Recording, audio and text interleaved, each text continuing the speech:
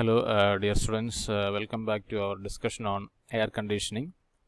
In many of the air conditioning equipments or air conditioning working, we need to encounter mixing of different air streams.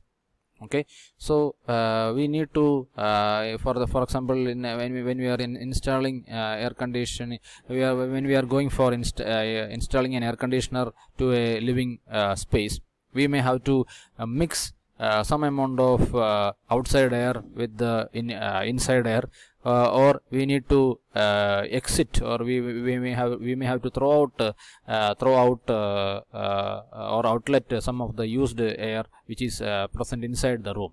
Okay, so in many instances we have to encounter this mixing of different air streams. So now let us discuss how we can represent that mixing of air streams in a psychrometric chart, and what all are the technical idea behind this, or how we can apply our psychrometric idea for this mixing of air streams. So here we are showing the stream 1. One stream of air getting mixed with a second air stream which is marked as 2. Okay, so and both this first stream and second stream are combining together and flowing outward as a third stream, a entirely new stream, that is the stream 3. Okay, so when we are considering this the first air stream, we have to consider the various psychrometric properties of that moist air. First one can be H1, the enthalpy or the heat content present in that first stream. Then MA1, what is the mass flow rate of the dry air. A stands for dry air. What is the mass flow rate of the dry air in that first air stream, MA1. Then omega 1, what is the specific humidity, what is the amount of water vapor associated with the unit mass of dry air in that first stream, that is omega 1. Similarly, we can have H2, the enthalpy content of the second stream, Ma2, the mass flow rate of the dry air in the second stream, omega 2, the specific humidity associated with the second stream. Though both these streams, first stream and second stream, will be combining together to flow as a entirely new stream, that is stream 3, which will be having entirely different enthalpy content H3, which will be having specific humidity as omega 3, and the mass flow rate of the dry air will be Ma3. Then by applying our simple mathematical addition, we can sum up our, or we can create mathematical representation for this mixing of air streams like this. If we are considering the mass flow rate of dry air in the first, second and the third stream, Ma3, or the final mass flow rate of dry air, will be the sum of the mass flow rate of dry air in the first stream Ma1 plus Ma2, that mass flow rate of dry air in the second stream. So Ma3 will be equal to Ma1 plus Ma2. So this will be our first relation. Then if we are considering the flow of water vapor associated with this dry air in the respective streams, so Ma3 times omega 3. So how did we define this omega, or specific humidity? It was the amount of, or mass of water vapor associated with the unit mass of dry air. So when we are multiplying this mass of dry air with omega, we will be getting what? The mass of water vapor. So here, just like we discussed for the case of dry air, Ma3 will be equal to Ma1 plus Ma2.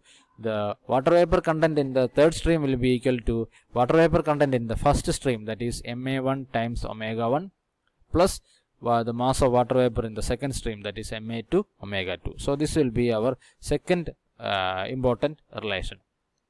Then when we are considering the heat content, the heat content in the, or the enthalpy content in the final stream, or the third stream, that is Ma3 times H3, will be equal to Ma1 H1, that is the enthalpy content associated with the first stream, plus enthalpy content associated with the second stream, that is Ma2H2.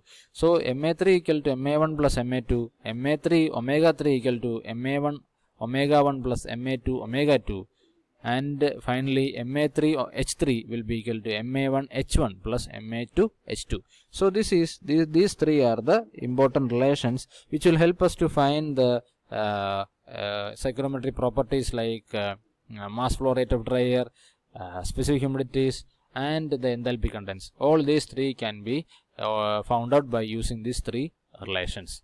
Okay, then how we can represent this mixing of air streams in our psychrometric chart. So now let us consider a rough or a sample psychrometric chart which will be having dry bulb temperature along the x-axis and the specific humidity along the y-axis. So let point 1 represent the condition of the first stream of air as 1. So we can mark a point 1 in the psychrometric chart as point 1. Okay, so how we can mark this point 1? Already we have studied the properties of a psychrometric chart by knowing any two psychrometric properties. Okay, it can be the dry bulb temperature, it can be the specific humidity, it can be the dry bulb temperature and specific humidity, it can be the dry bulb temperature and enthalpy, or it can be the enthalpy plus specific humidity. Any two psychrometric properties of the first stream can be used to represent the point 1. Then similarly we can mark a point 2 which will be representing the stream 2. Okay, so in this diagram, first stream is getting mixed with the second stream and flowing outward as the third stream. So just like that, point 1 is representing the first stream of air, the point 2 is representing the second stream of air.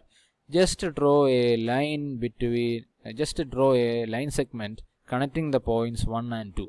Okay, so this line will be representing the mixing of the air streams, and in between them, in between this or inside this line segment 1 to 2, we can mark a point M.